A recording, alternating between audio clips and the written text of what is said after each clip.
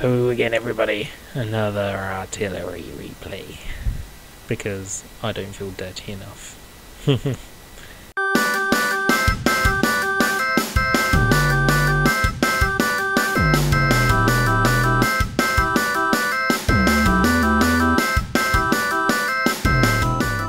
As you can see, we've got ourselves into a tier 9 game for once. But as you can also see, it's the dreaded Himmelsdorf, which is pretty terrible for artillery usually. So what can we do in my little Crusader SP? Hey again, very close to getting the, what was it, FV 3805 I think? Or is it FV 207? I'm very close to getting the tier 8. Let's speed it up until something happens, and I'll just talk to you what I was thinking during this game. So again, this isn't going to be a very special game, it's just one where I do a decent amount of damage and assistance damage, because I do believe I track a few vehicles. Now, I start off here and the M53 decides to go and park right in front of me. I don't know if he was doing that deliberately, trying to get himself team killed or something. I mean, he's statistically a decent player, but or if he just didn't care and he was like, well, I'm going to park in front of you, if you hit me, that's your fault, type deal. So, as you can see, Comet just got taken out by a shot that came whizzing over here. So it must mean their artillery's down there somewhere, and I'm trying to get a decent shot into either of these tanks. And I smack the ISU right in the face for 276 damage. It's very hard if you don't play artillery. You can see this mode. Let's get out of it. This is what it looks like if you're not in that mode. Because you're firing up the hill, you have such a shallow arc. Once you fire like high enough so it gets over the hill, there's such a shallow arc that it's really hard to hit people, and if there's any of your team like sitting on the ridge up there, you have to be really careful not to basically team kill them in the back, because some people do poke their tanks with good gun depression, and turrets like American heavies can sort of pop over and cause a bit of a mischief, but luckily all our tanks located themselves here and not here. So as you can see, I can't hit anything here, and it's only about here where I can start to hit people. And all these people, all the enemy decided to bunch up here. So go back to our lovely artillery mod view, which is beautiful. I suggest you use it. It's a bit of fun getting used to, but once you are, it makes that, because you can sort of see what you're aiming at, a lot easier, I think, than that. So let's go ahead, see if we can finish off this ISU, because the ISU 152, you know, the infamous troll cannon, but then I see a Borsig. ISU gets taken out anyway, and Borsig sideways on, and I was like, no, I want to kill the Borsig. The Borsig has no armour, is like an artillery's dream. But he was hidden, I was aimed at the VK there, and I know he's quite heavily armoured. It could be quite a handful, so I aim for him. And then the Borsig comes out, and I'm like, oh, why didn't I wait? Paper thin tank. Even I could cause that guy a lot of trouble. So I'm waiting for the Borsig to pop out. I'm almost reloaded. I see him moving around. I can see him there. I fire.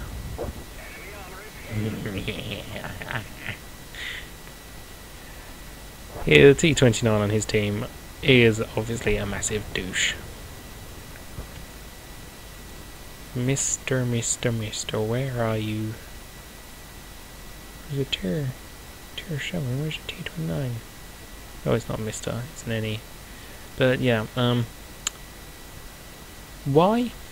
Just why would you push your teammate right out? He's got one of the most dangerous guns. Especially after I just destroyed him, basically.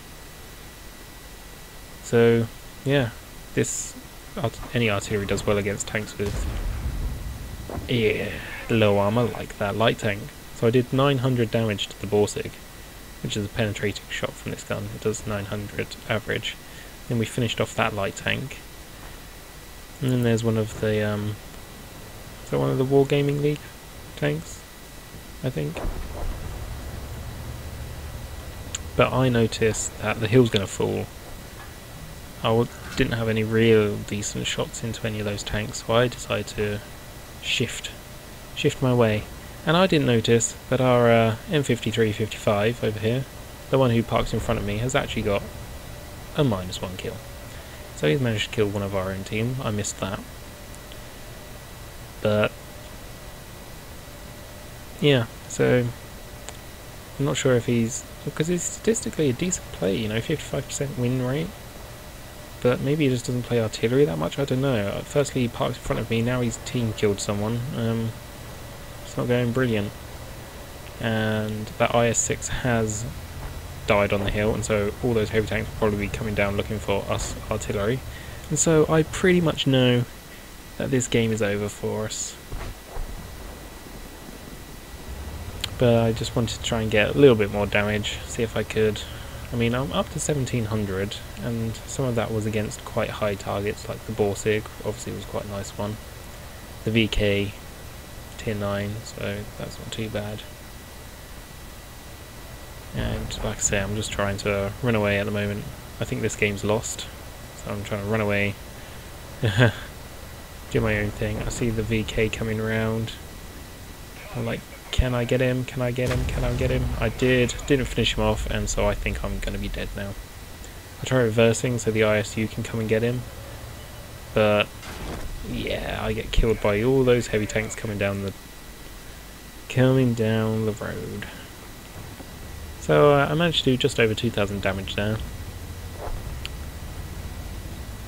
And like I said, I think I tracked the ISU up on the hill and got a bit of assistance on him.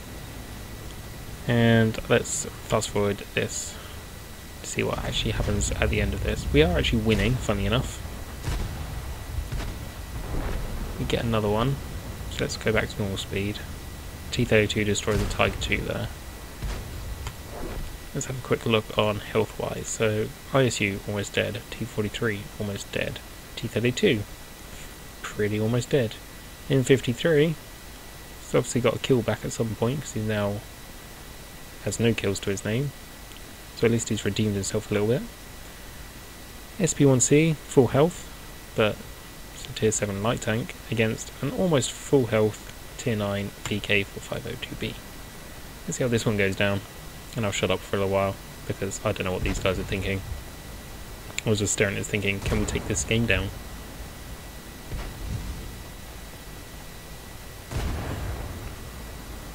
So it looks like T-43 tracked him there. Fortunately, ISU 152 looked like he got a bit of a rush of poop to the brain, and thought, I can do this. Unfortunately, he couldn't. Not sure what the T-32 was doing at this point in time. I can't change the camera angle at the moment because apparently this is what I was looking at. And the T-32 just gets shut down. T-43 goes for it. I don't understand really why. And he goes, and he's going, and he's going, and he's gone. And I was like, no! What's going on? And so the SP1C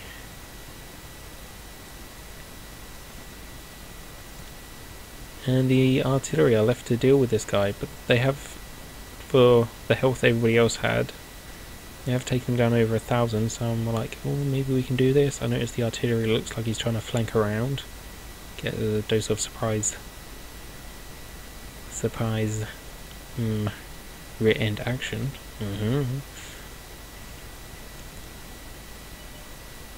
And the VK looks like he's trying to chase down our SP. So I switch fuse to the artillery, see what he's trying to do. Looks like he wants to try and sneak up on the VK. And the SP1C is just trying to, keep out of trouble. He's doing a very good job here. That VK has only got a very small sliver of health now. And the artillery is making his move. ISU doesn't seem to really know what he's doing. He's saying he's basically giving abuse to our artillery players, but he only has one shot basically. Oh, that is artillery. Artillery actually fired from there and hit the top of the building, but SP1C takes down the game for us. and wins us the game. So what I thought was going to be a defeat actually turned out to be a victory thanks to that SP1C. So let's have a quick look at the post-game stats.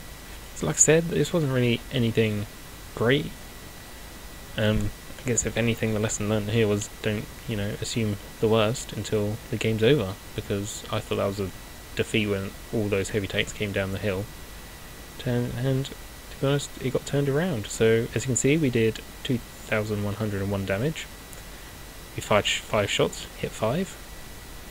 Brilliant accuracy going on there, which I can only contribute to the artillery mod I'm now using. It does really help a lot. We got 18,000 credits, 811 experience. We also did 1,184 assistance, which looks like it was on the T-29 and the ISU 152 up on the hill when I tracked them. Oh no, that was spotting. So I must have done assistant. What was that? Spotting or assistant? I don't know. But we did a lot of assistance for something, which is great. If we look a bit closer, we can see I was only, what, 5th on experience, and 4th on damage. So again, yeah, nothing really special, just, helping out my artillery, especially on a map that isn't artillery friendly. SB1C only did 905 damage, but got 2 kills, but, he got there towards the end. M53 obviously accidentally killed one of ours, but then killed 2 more. So he kind of redeemed himself a little bit, but didn't do that much damage really. And if we take a final look, you can see, yeah, 5 out of 5. Did most of our damage over 300. It was only, I think, that last shot I counted under, and netted ourselves that little tidy profit. So yeah, pretty decent game there on a map that doesn't like us, and especially since we were only a tier 7 in a tier 9 game. I feel like we didn't do too bad for ourselves, weren't a burden on the team at least. Tell me in the comments down below what you thought, whether you enjoy seeing my artillery replays. I know they're a bit more boring to watch probably than a normal tank replay, because there's a little less action, but hopefully you get a sense that artillery aren't the, accurate sniper rifles, although the 5 out of 5 here is not helping me out, but the accurate sniper rifles that everyone seems to think they are.